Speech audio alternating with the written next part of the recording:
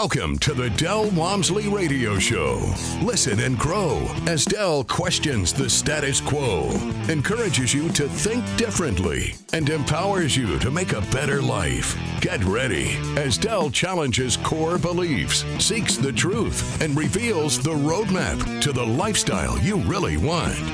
And now your host, multi-millionaire, national award-winning investor, CEO and founder of Lifestyles Unlimited, Del Walmsley. Welcome to the Del Walmsley Radio Show, where the hype ends and the help begins. I'm your host, Del Walmsley, and as always, we're working on your financial freedom. Today is Tell Del Tuesday, and we have a wonderful guest here out of Atlanta, Georgia. This gentleman is very interesting because of where he came from out of corporate America to get into the real estate business. So I want to get right into his story. Welcome, Jimmy Mayfield. How are you? Very good, sir. Like I said, I have this personal inquisitiveness, I guess is a good way to say it. I always ask this question of people, and there's so many of you guys that have come from the corporate real estate world and got into this and then moved along. And the question I really have for all of them is, you started with a master's in real estate at Texas A&M, 4 years, right?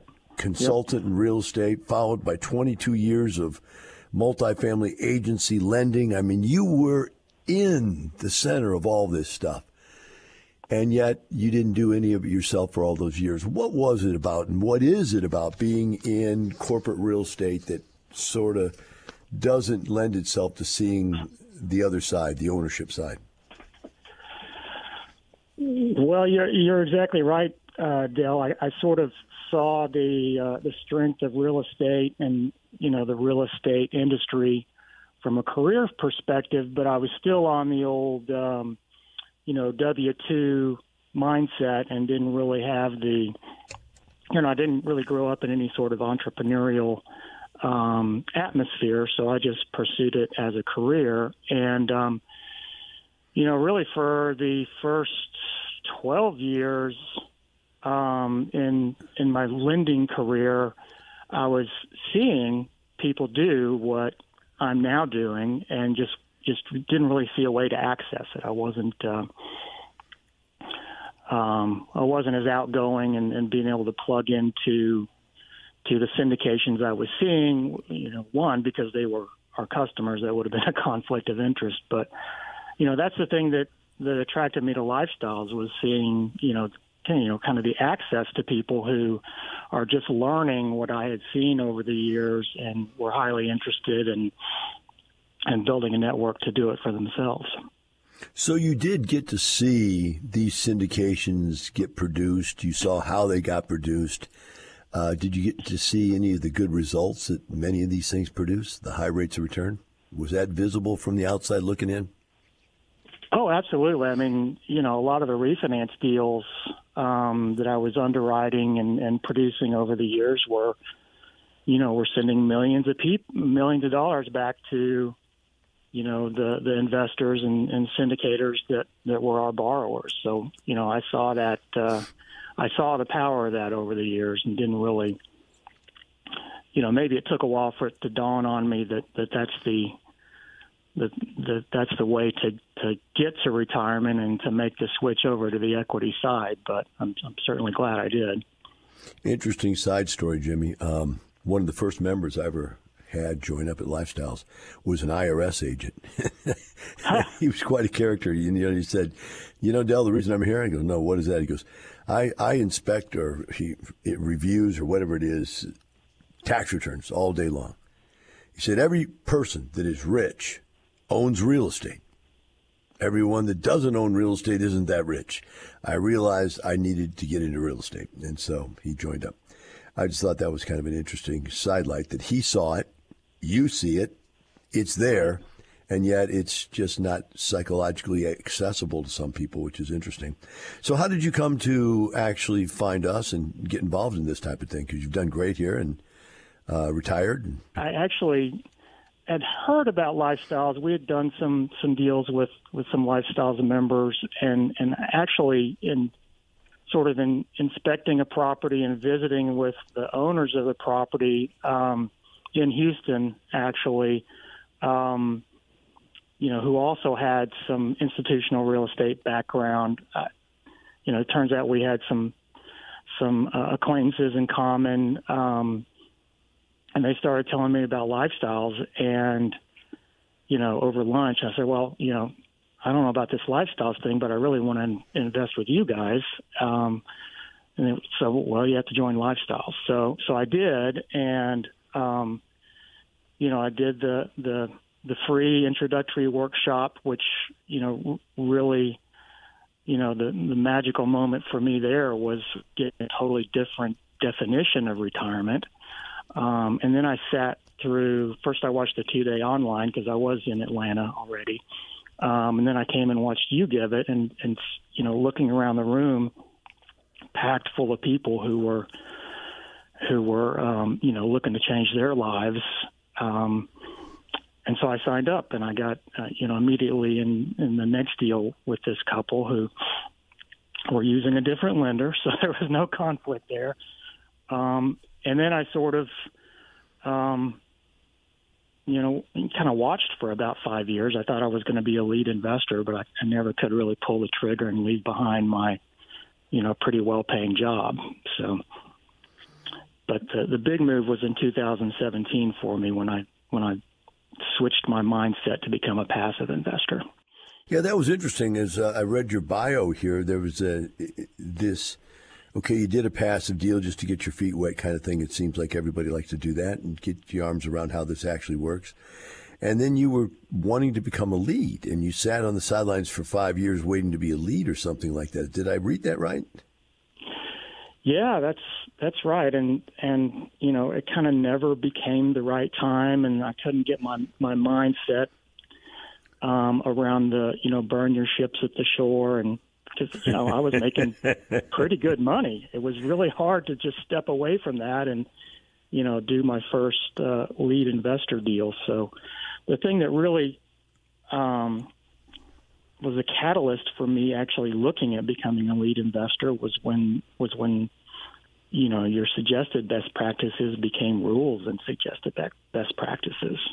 Let's talk about this, Jimmy. You're looking at these PPMs, private placement memorandums, and these guys have got these pro forma offerings to you, and they're saying, here, this is what we're going to do. How do you analyze those, and how much credence do you give those? Do you actually believe them, or do you just look at them and make your own analysis?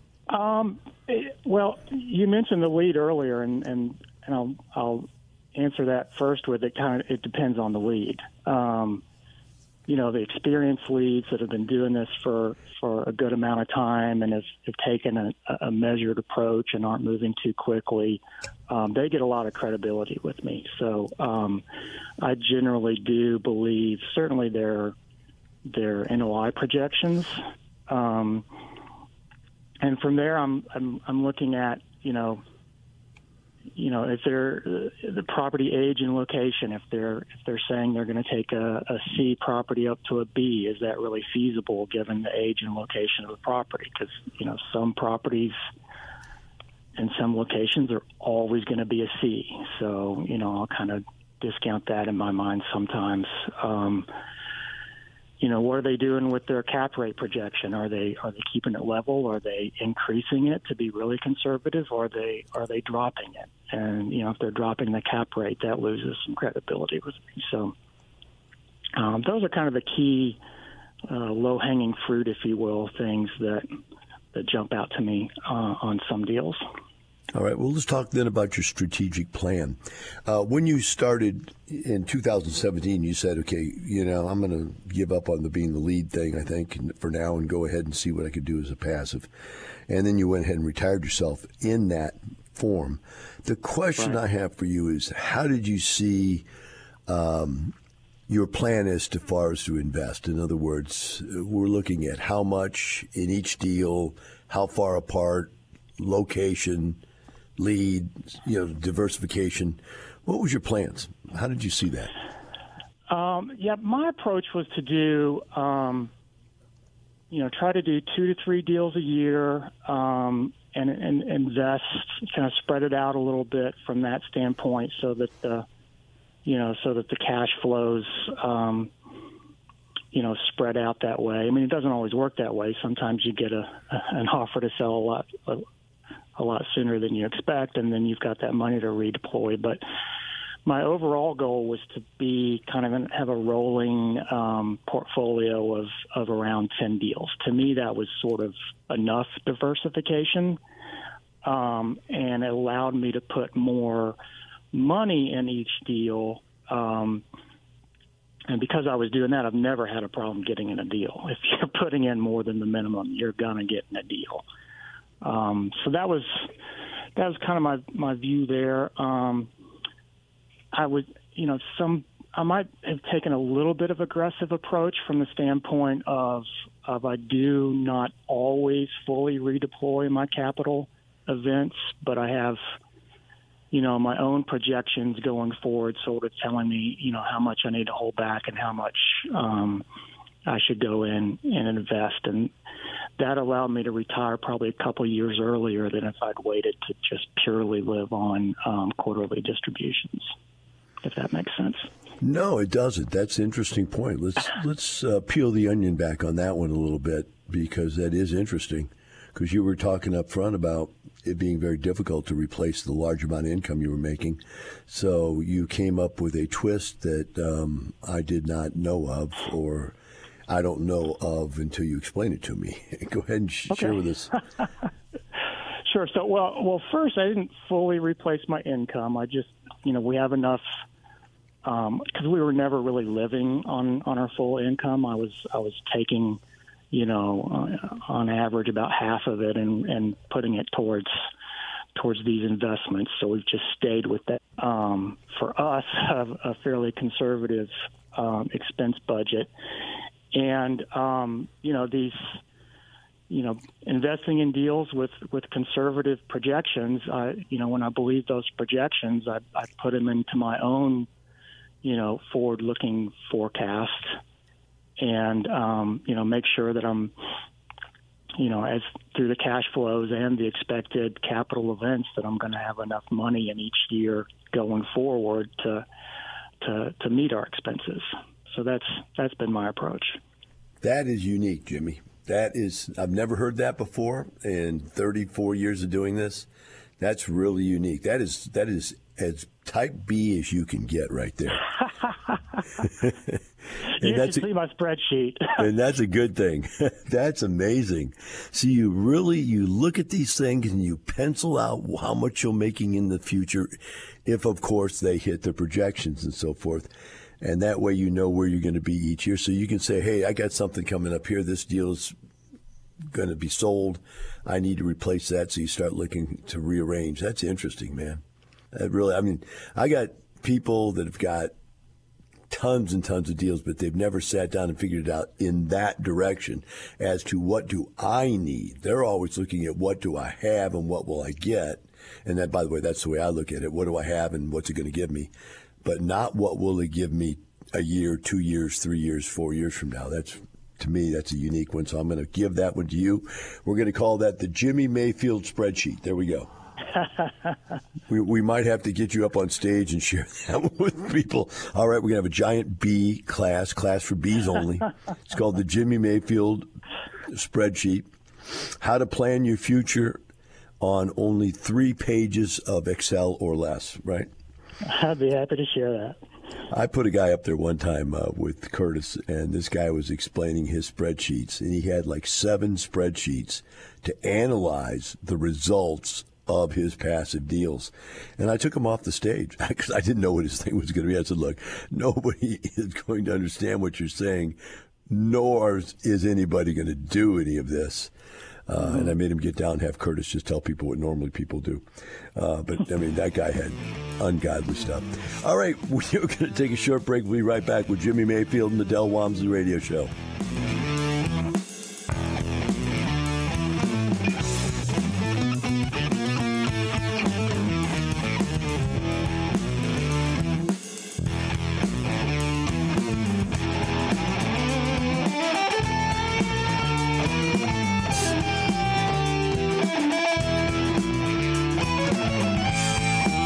Teaching you with with a roadmap to creating the lifestyle you really want. Keep listening. The Del Walmsley Radio Show returns in moments. What is Del Walmsley, CEO and founder of Lifestyles Unlimited, up to in today's market? I'm out there right now looking and buying everything I can get my hands on for a better deal than what I could get it for a week before. And I'll just keep buying. I did that back in 2008. I bought a property that was worth $35,000 a door. I bought it for $26,000 a door. Next month or so, I bought the same age property, and I bought it for like $19,000 a door.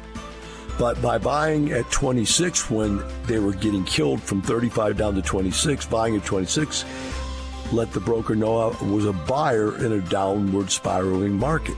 And so from that point on, I bought 3 or 4 more. I can't remember exactly. I think it was 4 more I bought from there. And the brokers were just bringing them to me, go, look, you seem to be the only guy buying right now. Are you ready to take advantage of the wave of opportunity coming to those who know what they're doing? Join us for the free online workshop at lifestylesunlimitedworkshop.com.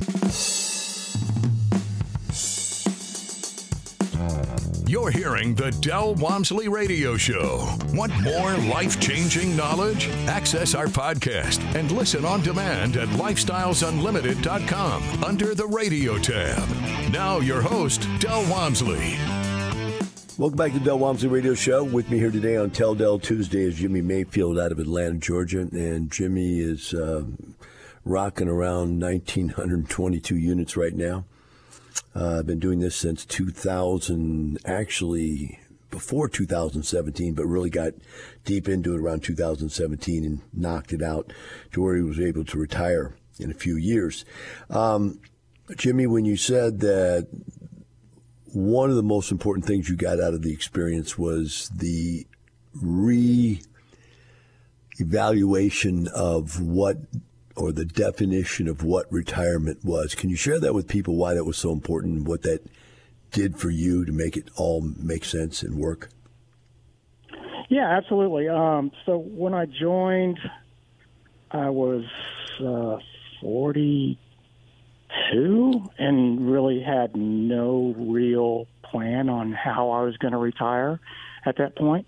Don't tell my wife because she probably thinks I did. But, I just assumed that I would, in the next however many years it took, just build up my pile of money and live on that into retirement. But what really stuck out at me, as I said in the free, introductory seminar, was the idea of building these streams of income to live on instead of that pile of money which you just whittle down over the years. And that made so much sense to me because you can build those streams of income into perpetuity, and you don't have to worry about outliving your money. So that was a real epiphany for me. Well, you brought it up. Let's go ahead and touch base on it then, and I'll come back to where we're at right now just because you brought it up, and that was, what did your wife think when you brought all this craziness to her? I think that was maybe a benefit of my work background is that she really trusted me to understand and do what we need to do here. And I mean, she's not involved at all and doesn't want to be, but she's like, you go get it, honey, bring that money home. So, so that was kind of a benefit of my background. Was that trust factor. So. Gotcha. So let's go back then. We'll skip back. That was short and to the point. Go do it. Leave me alone. Just bring the money home. I like that. The only caveat she said was, okay, but first you got to set aside the girls' college money. So there you go. Yeah. So let's go back to when you were spending time with me. I remember going to lunch with you, by the way. I don't know if you remember that or not, but we went to lunch. But you were at the 2-day. What, if any, epiphanies did you get that said, my gosh, I've been right in the middle of this forever. That point right there makes it real to me. I can do it. What epiphanies did you get, if any? Because you're in the business. It's just shocking to me. You sit there and something just like, man, why did that just pop up?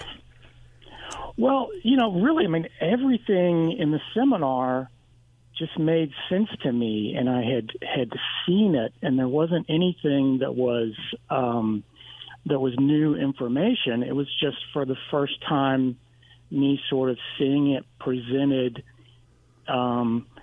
in that way as a method of, a wealth building method, and exactly why it works so well and the way that it works, and also like I said earlier, looking around the room, packed full of people who were looking to do the same thing, and sort of realizing, look, here's a built-in networking group for me, because I'm not a great networker. I'm not a super outgoing person, but having that sort of ready-made program, if you will, was really gave me a lot of comfort in moving forward.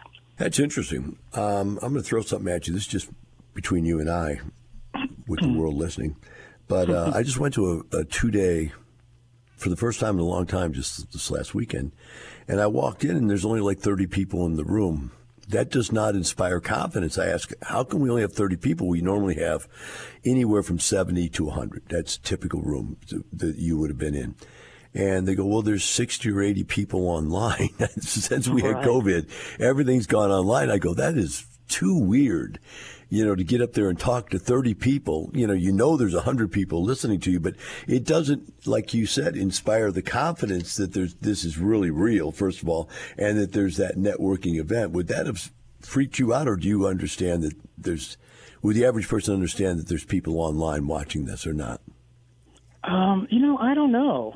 I love the live events. I prefer going to live events. I had a great time at the expo. I'm sure I shook, over 1,000 hands and had that many conversations. So I love the live events from the standpoint of sort of the sort of forced networking, and also the ability to sort of step aside and have side conversations. But no, I think that's. I'm not sure what to say about the lower in-person attendance, because that wouldn't be me. I'm more of an in-person kind of guy. Yeah, I am too. So I just wondered what you'd say. The world just listened into us having a private conversation, by the way. Right. So 2017, you decided to kick it in. 2019, somewhere around there, you retired at only 54 years of age. Are those numbers kind of right? Is that close? Yeah, 2020. Yeah, that's when I left my job, yep. So 3 years. And it looks like here you're saying your average internal rate of return on all this stuff has been 27.8% over that period starting back. And that was you were throwing in stuff back from 2011 or first started the first initial deal. Yeah, that's a pretty heavily skewed average, because the return on my 2011 deal has been just phenomenal. So on the newer deals, I've averaged a little over 16%. What about your family? I know you said your wife was on board as long as you took care of the daughter's college degree. What about your family? Did they think you were crazy leaving that great job, the W-2 income? I'm talking about your parents, her parents, the family members that always have an opinion type thing. Yeah, it's kind of a maybe a little ironic, because nobody's really surprised that I'm doing this. But when I try to get them to join, they're maybe a little standoffish, because they're like, well, of course you can do it. Look at your background. But, it's a little harder convincing them that they can do it. That makes a lot of sense, really, actually. I see that. I get the same thing. I don't try to tell anybody in person that they should do real estate, because they look at me and go, of course you can do it, duh. It's easy.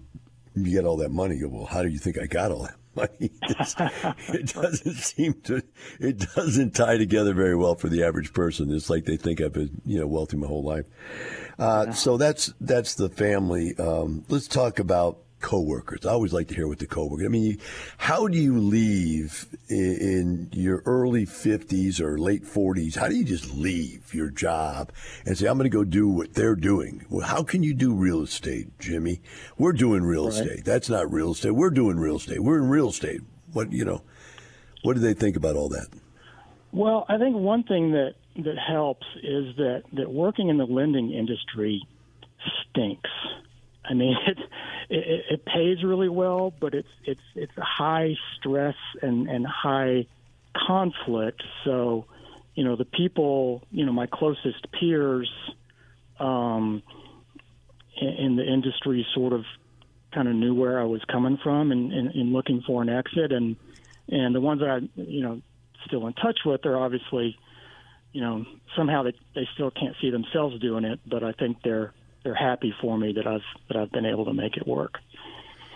Now, why can't they see themselves doing it? They're in the middle of the same business. Yeah, I don't know. I can't really put my finger on. I think they're just comfortable, and they're still, they're 401k, IRA focused, and just going down that road still. So. I can't put my finger on it either. If you were at the expo this year, right? Yep. So you saw my uncle, just crazy as bat crazy can be, right? And here he is, a college professor, and he's an entrepreneur. And my dad, on the other hand, is an accountant / runs a company for another guy, worked for him for 30, 40 years running his company, never would go out on his own and do his own company. Just could not see himself as an entrepreneur. It just didn't click. So I guess there's just some people that just don't have the personality for it, maybe. Although it doesn't take a lot of personality to be a passive investor, does it? Right. Yeah. No. It's been super easy. You're in the real world, Jimmy. I got to throw something at you because you come from the real world.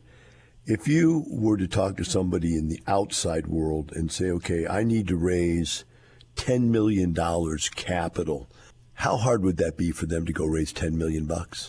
I don't even know how to answer that. It just seems like such an impossibility. I mean, obviously, I've seen it. I mean, there's lots of syndicators outside of lifestyles, and almost every single one of them is a great marketer. It's outside of lifestyles, to be a syndicator, it's more important that you be able to sell than it is that you be able to operate. And that's another thing that sort of attracted me to lifestyles, is that focus on operations and doing things the right way, and going back to the white paper, protecting the limited partner, the passive investors. So like I said, I've seen it done outside of lifestyles, but for someone who is not a great marketer and able to build that marketing platform, it's definitely more difficult. Did you happen to go on the bus tour this year at the expo? I did. I went on the second day. All right. So on the second day, we got to see. Oh wait, I don't know which ones you went to see, but one of the leads brought up this point. He said, and by the way, it was the one with the guy that had the storage units. I don't want to give out his name, but do you remember the one with the storage units with the green doors on the storage units? That must have been on the first day. I didn't. Okay.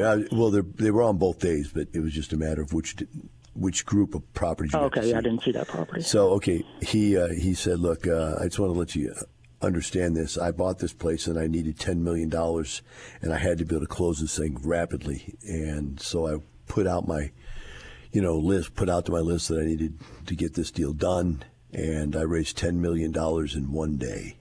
That's the power of the group. And we've had a couple times where we've had a couple $20 million raises and a $10 million raise all going at the same time. And people are like, wow, can we actually raise that much capital in a short period of time? And we've done it. So it's amazing the difference between being in that outside world out there and being in here. So as a lead, Jimmy, you get that list together now before you get that deal. Before you find your deal, you get ready to go, and then boom, you pull that trigger. Are you in what's it called, the software program for leads? Yeah, Podium. I'm on the Podium celebration list, and that's been magical, Dale. I joined in. I got on Podium in the middle of January, and of course I went to the expo, and I've got at this point over 400 people who are interested in investing with me in my first deal. Great. Well, it looks like to push us out the back end, Jimmy. Thank you very much for coming in and sharing your story with us. The rest of you out there, remember this: it's not the money, it's the lifestyle. Have a wonderful day.